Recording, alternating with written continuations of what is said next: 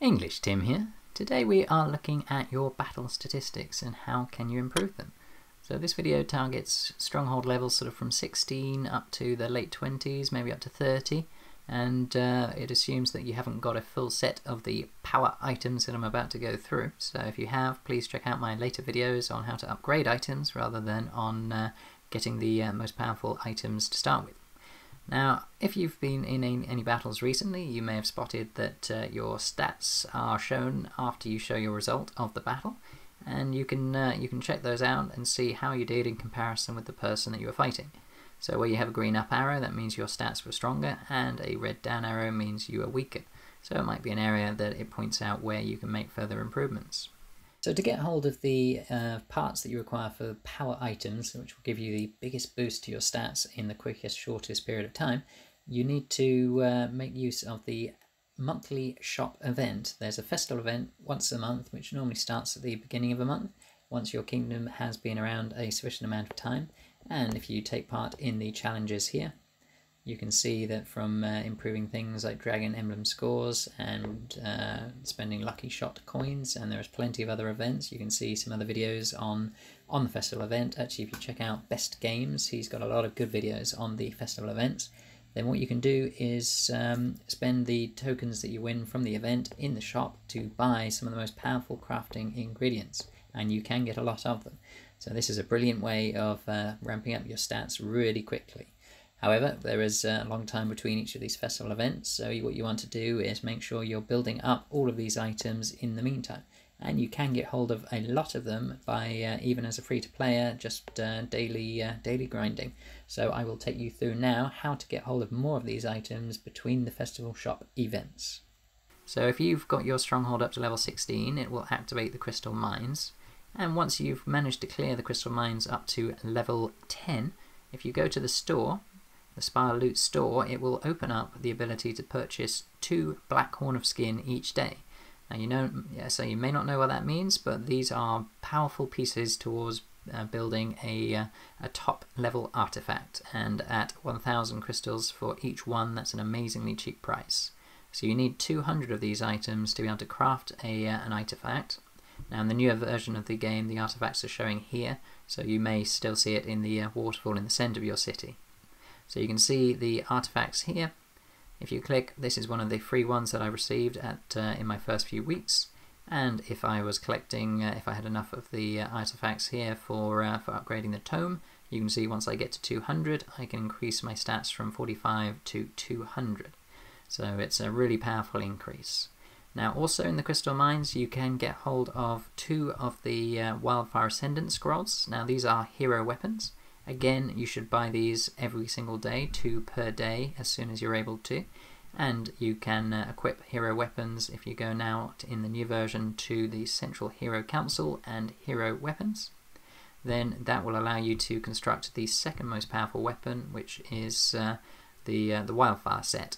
So you can see that will improve your stats by up to 172 for your level 1 version, compared to the free items, which may start off at around 20 to 50, something like that.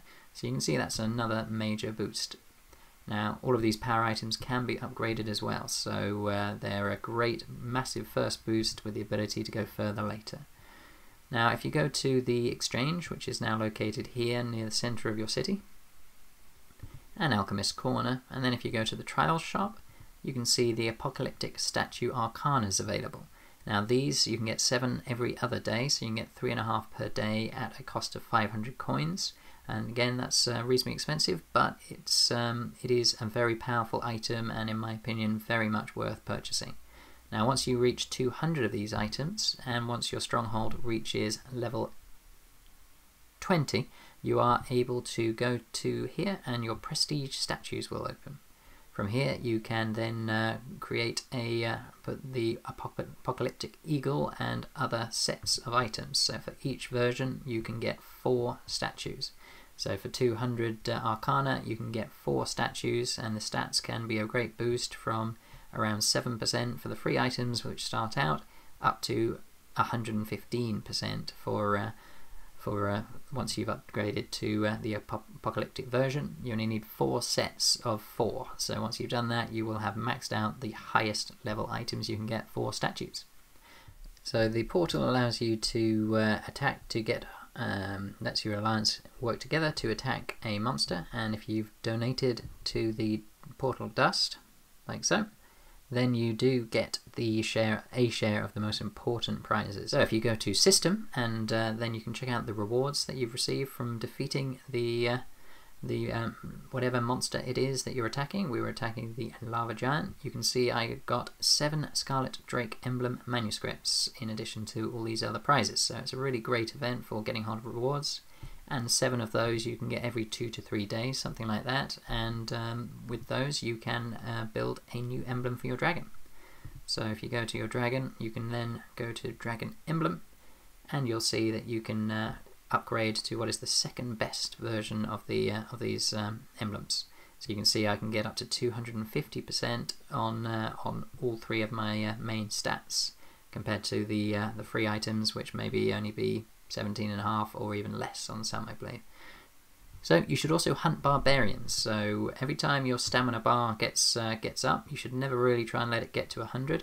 You should attack barbarian, and once you've done that, you can get hold of destruction ingots.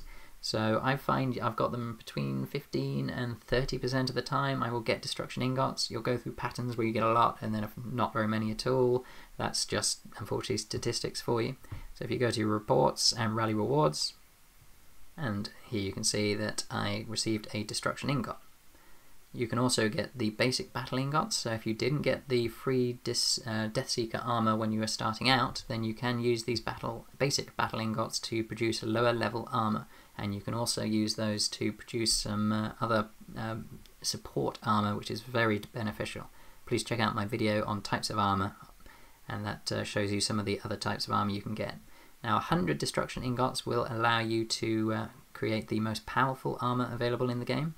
So if you go to your armory, which has now moved to down at the bottom of the city here, if you go to armory, and if you go to destruction, you can see that you can get armor which has some really great 100+% stats on it.